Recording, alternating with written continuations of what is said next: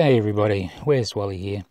Well, today I'm going to not talk about Pookie or subrats. Let's talk about Harry.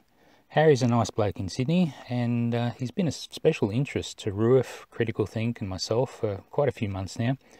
And that's initially because he said he was interested in knowing the truth, and for a day or two he did find it. But then he had a bitter pill and he had to go and swallow that. But it now seems that he's a lot happier now that he's seeing what he thinks is the truth. And of course, after declaring today that the globe is dead to him, I can only assume that he's no longer interested in knowing the truth. I do love his observation position there though, and there is so much more that I would do with that view if I had it, I can tell you.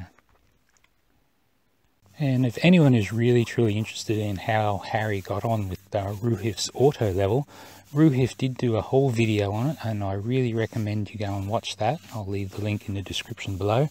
And if none of you guys are subbed to Ruif yet, please do. The guy's a genius. Love all his work. He does great stuff. So let's have a look at Harry's ship video that he uploaded on the 7th of September 2019. And this one is a container vessel, which makes it really easy because containers are a standard height of either 8 feet or 9 feet. So it's just like you've got a built-in ruler.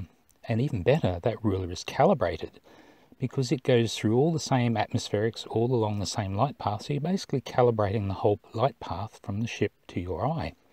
So now there's really nothing that you can claim is unexplainable or unmeasurable, is there?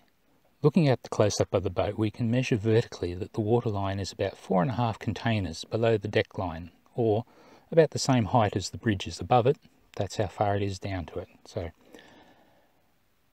So firstly, on the zoomed in image that Harry provided here at one spot, I drew in a blue horizon line. So that's right down at the waterline, at the horizon. Then I drew in a red line where I reckon the deck is. Then from that I counted up 4.5 containers and drew in the yellow line. So that's around the 36 feet mark above the deck line. Then I copied the section of the image and I slid it down about 4.5 containers. So now I can draw a green line, which is roughly where the water line has to be. And to double check that, I used the bridge and cut and pasted that down, and I drew a second green line. So those two are pretty close, and those two are around 20 to 30 feet below the water line. Horizon line is below. So that shows that the water line is about 20 to 30 feet below the horizon line, or about 20 to 30 feet off hidden. Now, that's close to the calculated value, Harry. That's around, which is what, 32 feet? And it's certainly a long way from 0, which is what the calculated value on the flat Earth is, in my opinion. Now, I know what you're going to say, Harry, that I can't measure angles over a fluid environment or some such Subarats-esque sort of thing. But your problem is, Harry, is that if you want to claim that, then you too cannot observe anything over a fluid environment. Because, mate, this is a two-edged sword, and that will cut your argument down as well as mine. So if you want to claim that, you can't say that you can see anything either, in my opinion.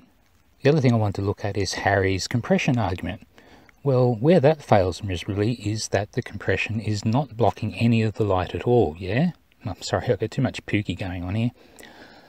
So, if the boat has colours or letters down the side, like this, when it's compressed vertically, as Harry and no fanfare seem to want to say it is, when all these colours compress vertically, the colours are still there, they're still present. Nothing has blocked them.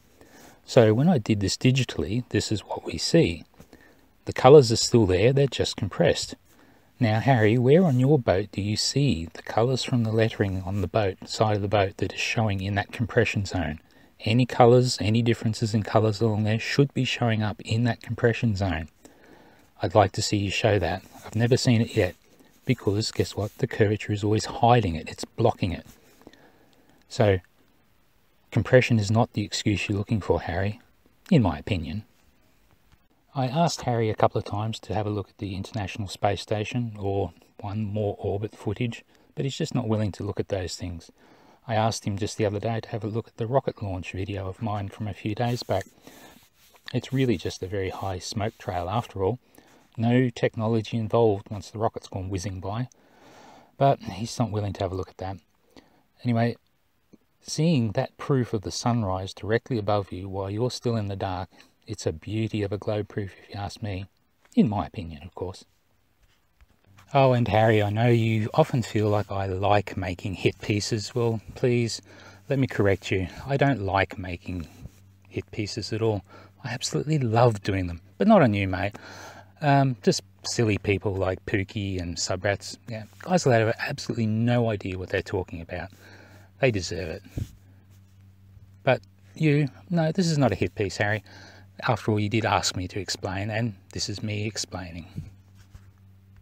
Okay, well, if you enjoyed that video, guys, you know the drill. Click, subscribe, share. And while you do that, I'll show you a little bit of secret footage I snuck out of Wolfpack headquarters. You think Wolfie's a big meanie? Well, he's not. He's just Big Ted, really.